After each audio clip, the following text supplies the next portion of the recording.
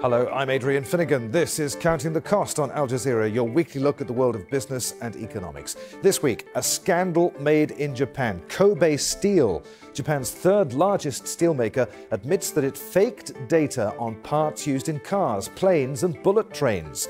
General Motors, Boeing and Toyota are among the firms checking their products.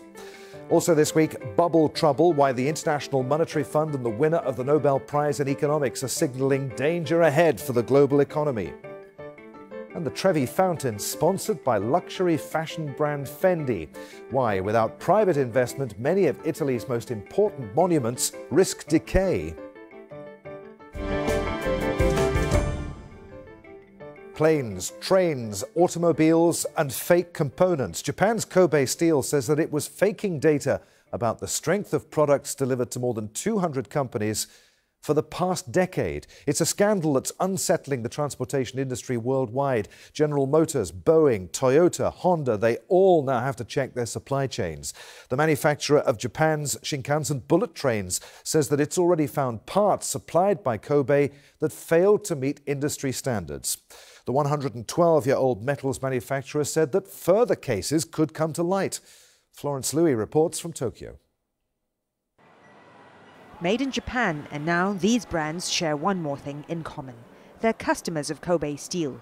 The company has admitted employees fabricated data about product quality to meet customer specifications. The government says it's following the case closely. Although this was an agreement between private entities, we think that Kobe Steel's misconduct was something that has shaken the foundation of fair business transactions. The ministry is taking the situation very seriously. Kobe Steel says 200 customers in Japan and worldwide, including manufacturers of trains and planes, have received falsely certified materials. Customers are checking whether they used substandard products and whether there are safety issues or not. And yet, more revelations mean the scandal could be wider than initially thought. Kobe Steel admits that the fabricated data affected not only copper and aluminium products, but also iron powder, which is mainly used in making automobile components. Kobe also admits that it's launched an investigation into a subsidiary company, which is reported to have shipped material used for making semiconductors to customers without inspecting them. The Kobe scandal is the latest to hit corporate Japan. Faulty airbags made by Takata prompted the largest safety recall in history of the auto industry in June. The Japanese company has filed for bankruptcy. Nissan recalled 1.2 million vehicles last week after admitting unqualified staff carried out factory inspections. The scandals are seen by many as a further blow to Japan's reputation for quality manufacturing. That reputation has allowed Japanese companies to charge higher prices compared to cheaper competitors such as China. Not all analysts think the scandal is a disaster for Japanese brands. Japan tends to have a lot of overspec, right? They really, if you want to have the last 3% of perfection, you have to go to a Japanese company because they're the only ones doing that, while everybody else, whether it's Korea, whether it's Germany, whether it's India, operates on a minimum viable standard. Kobe Steel said the misconduct involved dozens of employees in as many as 4 factories and possibly going back 10 years. The full financial impact is still not known, but it could be huge if customers request replacements. The company's share price has already taken a beating on the stock market. Joining us now from Singapore, Marcel Thieliant. Marcel's a senior Japan economist at Capital Economics. Good to have you with us, Marcel. So what now for Kobe Steel? Is this likely to be the end of the company? I'm not sure if it's going to be the end. There have been companies that have survived such corporate scandals. For example, Nissan and Mitsubishi are still around. But other companies have indeed gone bankrupt. For example, Takata, the airbag maker, has gone bankrupt after such a scandal. So it's certainly a grave threat to the company's future. Its reputation has been severely dented. I mean, is it likely that we could perhaps see it, if it doesn't go bankrupt, if it broken up perhaps? I guess it could rebound if it addresses the problems in a comprehensive manner. If it proves that these things will be rectified and that they don't cause severe damage to actual consumers, which was the problem at Takata. So there is a chance that they will recover from this. It is the latest, though, in a number of corporate scandals in Japan. You alluded to some of them in your first answer. Why is that? What is it about Japan and cutting corners? Well, I think a lot of these companies, they've been around for a very long time, and they're facing heavy competition from China, from other countries. And I think it's also the corporate culture. I mean, employees at Japanese firms, they work usually for a very long time at the firm. They get seniority wages, so they don't want to lose their job. So basically, they have an incentive to cover up if there's any problem. And they often work very long hours. So sometimes they might just do things to please their managers that isn't in the best interest of the company in the long run. There's also been a lack of corporate governance in recent years. I mean, it's being addressed now. We're starting to get tougher rules from the Tokyo Stock Exchange. But of course, changing the corporate culture takes longer than just imposing some rules and fulfilling them on paper. This has done enormous damage yet again to Japan's reputation. You talk about those changes in the corporate culture. Do you think that the embarrassment of this latest scandal is going to help to speed up that reform process? Well, I think it will. I mean, the Tokyo Stock Exchange calculates it has a corporate governance code, and we've seen some progress. So about a quarter of firms now fully meet the requirements. And the other 3/4 will probably continue to make efforts to meet those requirements. Also, I think foreign shareholders will put additional pressure on management. Now, about 30% of stocks in Japan are owned by foreigners, and a lot of them are fairly big investors, which put pressure on management to really reform and change their ways. You talked about some of the reasons for this corporate culture in Japan. Could another be that it's still paying the price for the dramatic cost-cutting that went on in Japan when the economy declined as it did in the 1990s? I think that's quite possible. I mean, it's obviously firms that facing rough competition, they have an incentive to cut corners, and being lax on security standards is one way to do so. So I think it's possible that it's still a reflection of these terrible times that lots of companies went through. Marcel, really good to talk to you on Counting the Cost. Many thanks indeed for being with us. All right, still to come on Counting the Cost. Here's a riddle for you. What a big German powerful are being kept hidden from prying eyes like mine and are causing no end of problems for Russia?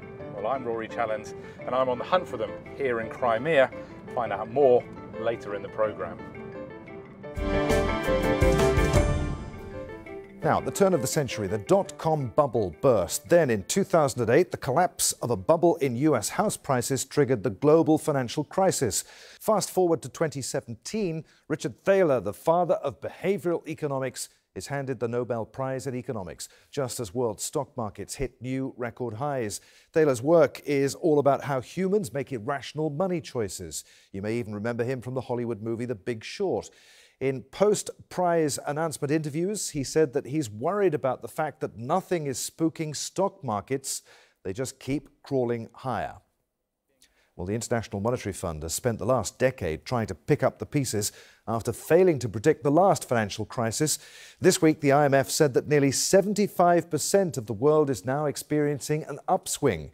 It's predicting that the world's economy will expand by 3.6% in 2017 and by 3.7% in 2018. That's slightly higher than what it was predicting back in July. But the IMF also issued a warning. It said record low borrowing costs designed to help the economic recovery are pushing up debt levels in the world's largest economies. And it singled out China as one of the worst offenders. Well, the IMF and the World Bank are hosting a meeting in Washington, D.C., where finance ministers and central bankers from around the world are gathered. Shihab Ratanzi reports. The World Bank president says governments around the world need to spend. All countries need to invest more in their people. It's been a rough few decades for the World Bank and the IMF's reputations. Most recently, they failed to see the economic crash of 2008 coming, despite the millions of dollars they spend to monitor the world economy for just such crashes. And since 2008, as the sort of austerity programs long imposed on developing nations have been forced on developed countries like Greece, awareness and discontent with the IMF has grown.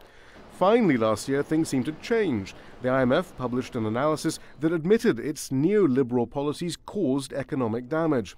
And this week, the fund declared increasing taxes on the wealthy would not impede economic growth and would help address inequality. The result is growing political tensions in many places and increased skepticism about the benefits of globalization. No to inequality! But for the leaders of the 133 global groups protesting outside the meetings, the policies haven't changed overall with the rhetoric. For example, raising taxes on the rich. Neoliberalism says any monies raised by the government should then be given to private corporations. The Fight Inequality Alliance says any concern expressed about increasing inequality doesn't match the current policies of the World Bank and the IMF, such as their pushing of drastic cuts in Mongolia, Tunisia and Zambia, and leading the privatization of primary schools in Liberia, and funding investments in projects in Honduras on land violently seized from peasants. The IMF failed to respond to our request for an interview. One of the social indicators that the IMF and World Bank often take comfort in is the huge reduction in global extreme poverty over the last few decades. Surely, they argue, proof that their brand of neoliberal globalization is working. However, a new report from the Center for Economic and Policy Research released this week found that 2/3 of the net reduction in extreme poverty in the world since 1990 was in China, which rejected that neoliberal economic model. The rebound in the 21st century was partly due to the fact that the IMF lost almost all of its influence in middle-income countries.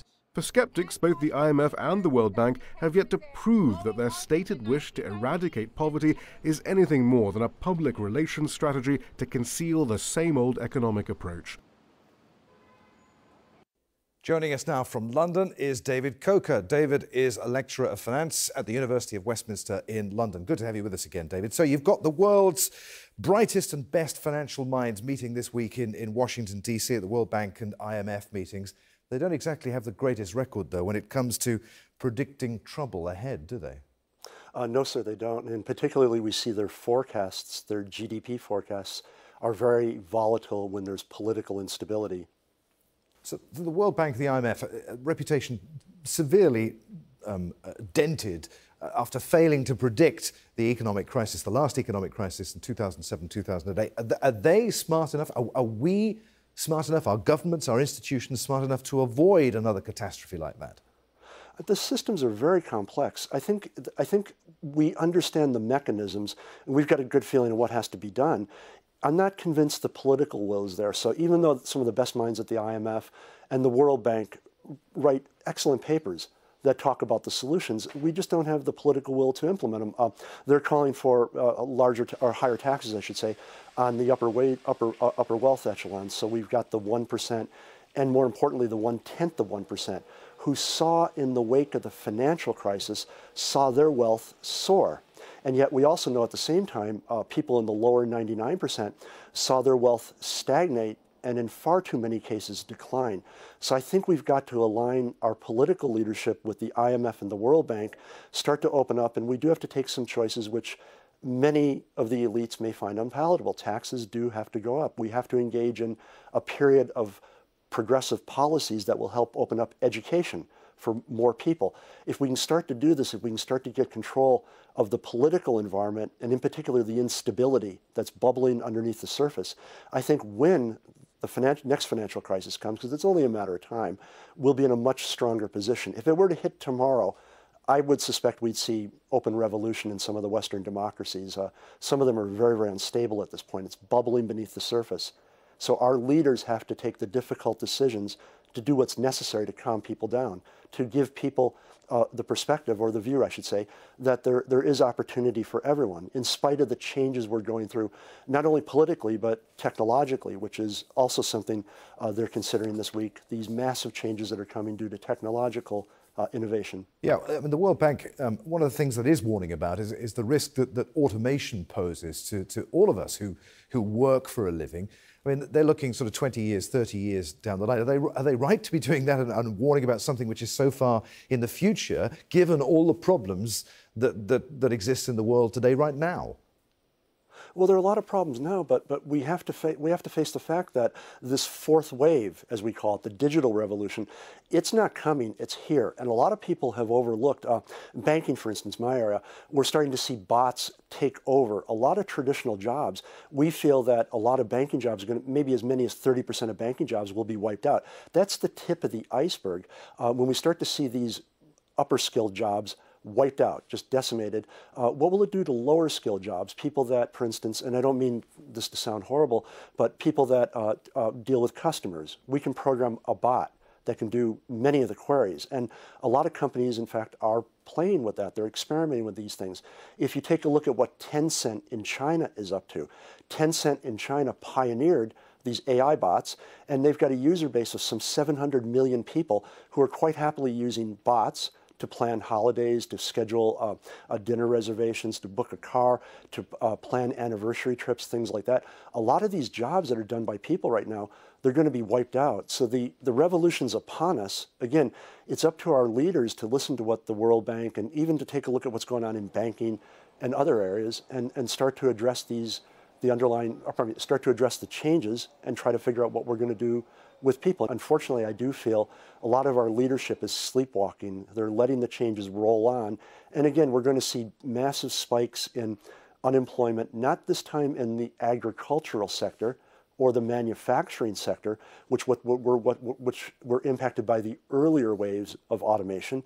Now it's squarely in this digital sector of the economy. It's going to be squarely in the middle class services and upper middle class services. And it is something to worry about, and it will give rise, if there's another financial crisis and if these job cuts come, it will give rise to political instability we probably haven't seen since the 30s. David, I think it's really good to talk to you, given the rather pessimistic nature of what we've been discussing. But many thanks indeed for being with us. Great to have you on Counting the Cost. Thanks for your time, Adrian. Take care. Now, German engineering giant Siemens, a Russian state-owned enterprise, and the case of the Crimean turbines. These are the main elements of a legal dispute which will be going to court in Russia next week, and it's all about EU sanctions. Rory Challens reports.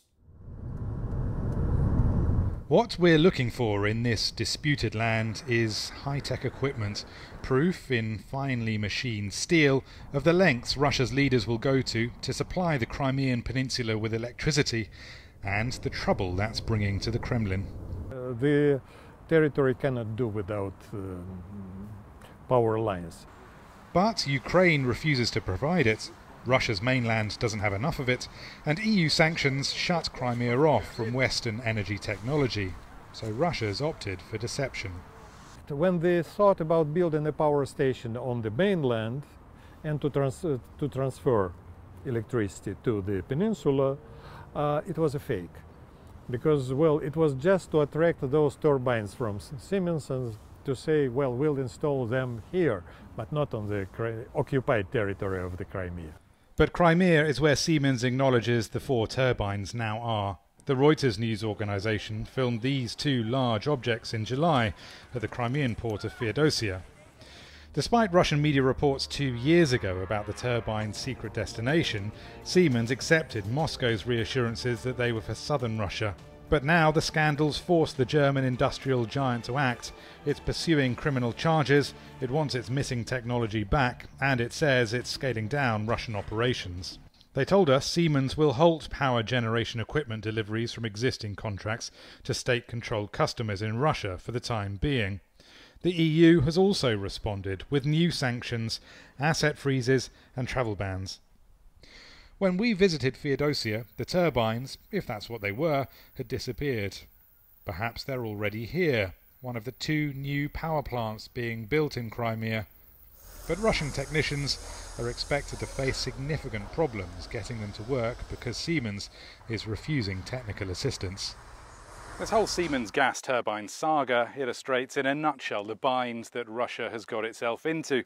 In trying to wriggle past the EU's restrictive measures, Moscow has just incurred more of them.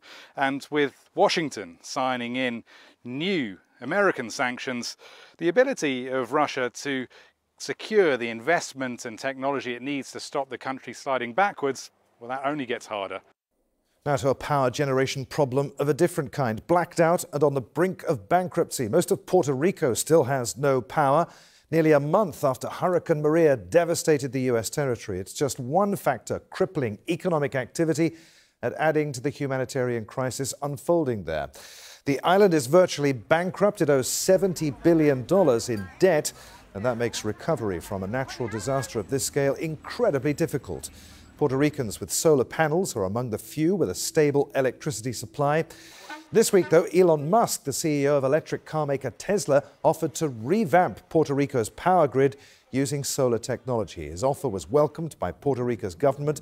It's feared that hundreds of thousands of people may leave if electricity is not restored soon. Budget airline Ryanair says that it'll challenge a Lufthansa Air Berlin deal. Lufthansa's agreed to buy more than half of Air Berlin, the failed German carrier, for $248 million. And rival Ryanair is not happy. It's accused Lufthansa of breaking EU competition laws and says the deal will result in higher prices for consumers. Ryanair may face some court time itself, though, as Belgium says it's going to sue the airline.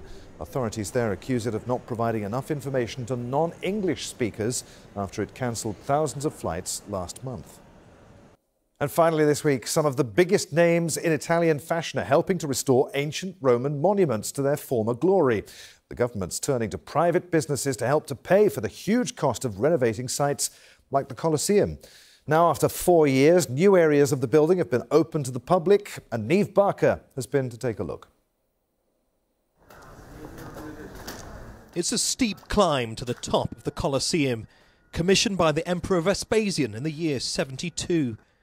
For the past 40 years, the 4th and 5th levels have been locked away from view. Until now. Welcome to the ancient cheap seats that probably wouldn't have offered the best view of the regular bloodbath down below, but they do offer a sensational view of the city. The opening of the upper levels is the result of a 4-year epic restoration project. The outside's also been strengthened and spray cleaned to remove generations of grime. The cost, a colossal $30 million, and there's still more work to do. The sheer scale of Rome's archaeological heritage poses a huge financial burden for the city and for the country. The vast costs involved frequently exceed state budgets. Ticket sales help, but revenues don't go far enough. That's where high-end Italian fashion comes to the rescue. The Colosseum's renovation was largely paid for by the billionaire owner of Todd's luxury footwear company. It follows a $3 million renovation of one of Rome's main tourist attractions, the Trevi Fountain, paid for by clothes company Fendi. And the Spanish Steps, restored last year with more than $1 million from jewellery designer Bulgari. When we had to celebrate our 130th anniversary, we wanted to create something really special for this anniversary, and that's why we thought to pay tribute to the city that welcomed our founder and that also created so much richness in our creativity. The financial help's largely welcomed by Italy's cash-strapped government. But there are some concerns about big Italian companies using the renovations as a branding exercise. There's a real risk of commercialising ancient monuments, but the brands we chose last year were chosen carefully. We haven't seen any signs of companies abusing their patronage. Italians are intensely proud of their rich cultural heritage, but preserving it comes at a huge cost that, for now, only Italy's big businesses are able to cover. And that is our show for this week. If you want to comment on anything that you've seen, tweet me. I'm at @afinnegan on Twitter. Please use the hashtag AJCTC when you do, or you can drop us a line. Counting the Cost at aljazeera.net is our address. As always, there's plenty more for you online. at aljazeera.com/CTC. That takes you straight to our page, and there you'll find individual reports, links, even entire episodes for you to catch up on. But that is it for this edition of Counting the Cost. In Doha, I'm Adrian Finnegan from the whole team here. Thanks for being with us. The news on Al Jazeera is next.